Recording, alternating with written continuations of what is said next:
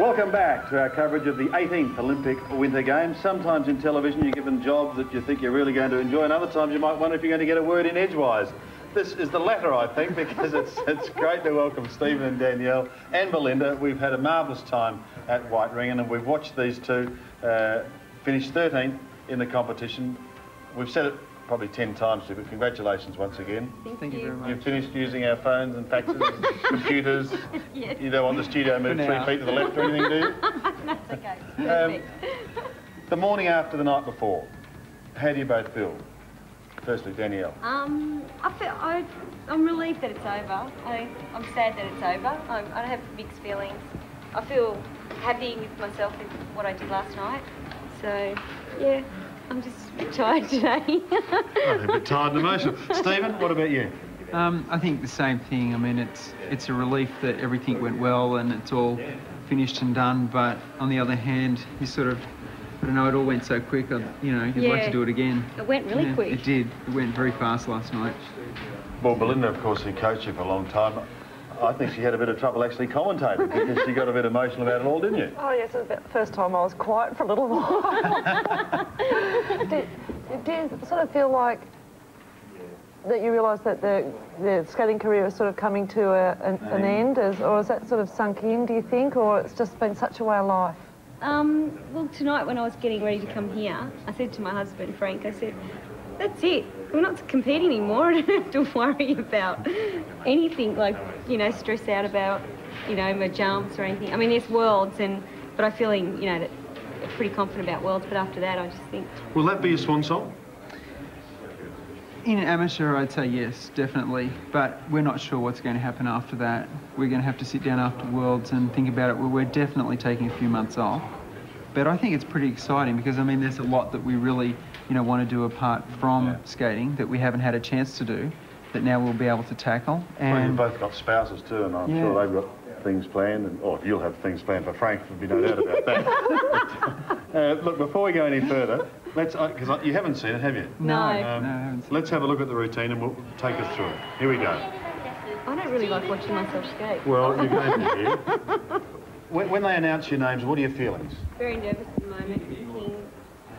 Just listening for the beginning of the music, because that's the worst thing if you miss the very beginning. Once it starts, though, everything just starts like clockwork. I was thinking more here of the next element because it was the triple jump for me. So this is just I don't have to think about that element at all. That's just routine. How many times would you have practiced this whole routine? Countless. Can you give us any idea of a number? Well, we do it at least once a day. So, and if we don't do a full routine once a day, we do sections a couple of times a day. So I didn't get quite right around. Oh, the second foot touchdown on Danielle's, but I'm glad I got mine done. Actually, you two watch it, and if you see something, take us through it. Tell us your thoughts and what you're feeling at the time. Well, right now, I was just thinking, I'm glad that's over with. At least I didn't fall over. Now I have to really concentrate about pushing off Stephen here because I haven't been doing that in the last week. And now I'm thinking here, okay, just practice. It's just like the practice session. Oh my goodness. Lucky she got that foot out. Coming into that, I have to really concentrate to relax. I have a tendency to rush the throws sometimes, so I had to really focus a lot about just relaxing. And once I've thrown it, there's nothing I can do, and I just have to stand there, and it seems to take forever before she lands. And it actually looked better than on TV than from my view, because for me it took forever for her to get that free foot out. I'm just thinking, because that was the first section done, now we're into the second section, and usually we practice the second section just by itself, and it's usually pretty easy. Well, it's got two difficult elements in it, but we always land them when we practice it, so I was just thinking, it's just the next section, and it's not a problem, and then after that, it's home free. Do you realise that the crowd is there? In parts, like at this point coming into the throw triple sound, no. All I'm thinking about is, you know, take your time, throw us straight through. It was a little bit slow, so it pulled up on the toe there. But that wasn't I can do better than that. Yeah. It's too late, you can't do it again. But there are sections where you can just relax and look into the crowd a bit, but you can never really lose focus. or I mean, you get completely lost. So you couldn't enjoy the program with the crowd? I'm totally different. I look around and see what's going on around me, and last Olympics I looked in the crowd at Mum and Dad. Yeah, no, I'm not. Last time I looked in the audience and looked at Mum and Dad, and, you know, I just wanted to see what was going on around me and take it all in. I can do that and still... See, moving into the jumps, generally I'm stronger, so it actually, I feel, puts a lot of pressure on me to make sure that I do it. Because there's been, you know, a few cases where, oh, Stephen will do the jump, no problem, but we'll see how Danielle goes, and Danielle's landed it and I've missed it. And, you know, everyone's had a good laugh. But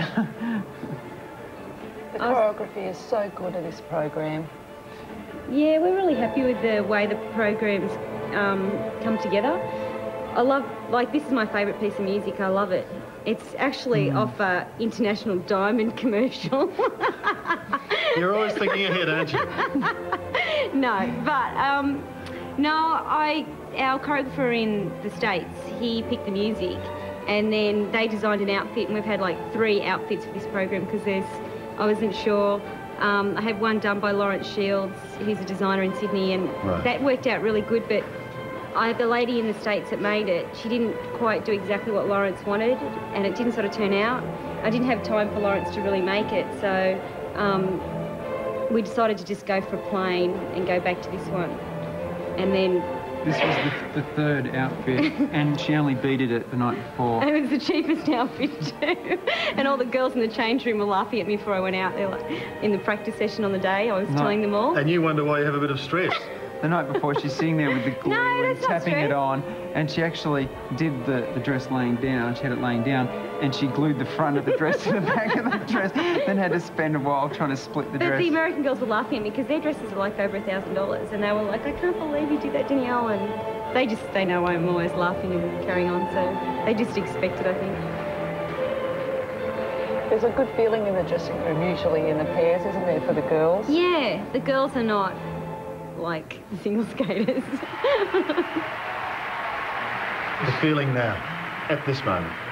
We did Total exhaustion, and just glad that it's over, and I don't know. I was thinking, who do I have to say hello to, everyone on TV? Why doesn't that surprise me? Actually, I mean, we've got to be serious about it because it is serious business, but we've welcomed your spouses over here, Frank and Bronwyn, and I think all of Australia knows that Frank's had the flu, and you've told Australia that his company's been working him too hard. But we also put a camera on Frank and Bronwyn during that routine, and you might be interested to hear how they looked and what they had to say. Very interesting. I don't know if I'm really and have a listen. All right, guys! Woo!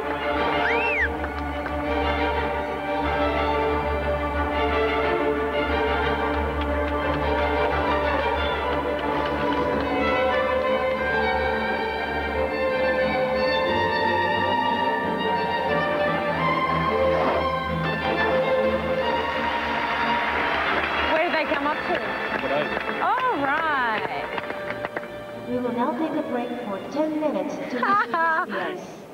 I thought it was going to go the other way. You bloody pessimist.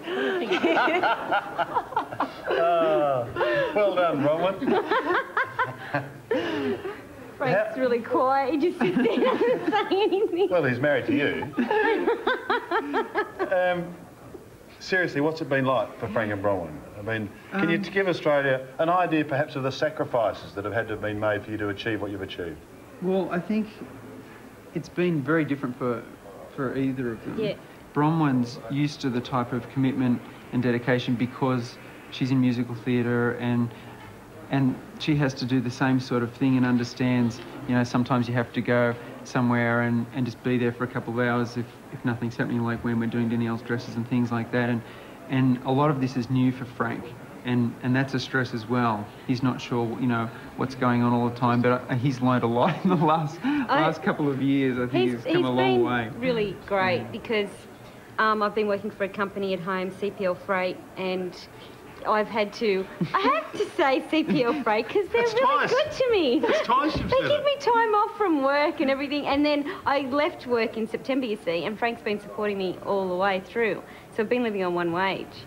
So So to do that, that's a big commitment, I think. And I mean, do you ever sit down and count the cost, or does the love of the sport always rule? Well, Bromwell knew how much, you know, Olympics, what it meant to me, and we've just had to try and balance our careers over the, you know, the last year or so, and we knew that this would be the most difficult time for us, and once we got through this, things would be a lot easier. And it's put, you know, a lot of stress on, and the phone bills are ginormous, but, you know, it's just something we've had to deal with. Just in, what now? Phone bills are ginormous too. Just in closing, the Russians, the two pairs, they were fantastic, weren't they? yeah, they were magnificent. They were good. I was a bit disappointed that the ones that came second. Beresnay. Yeah. Could you believe the finish?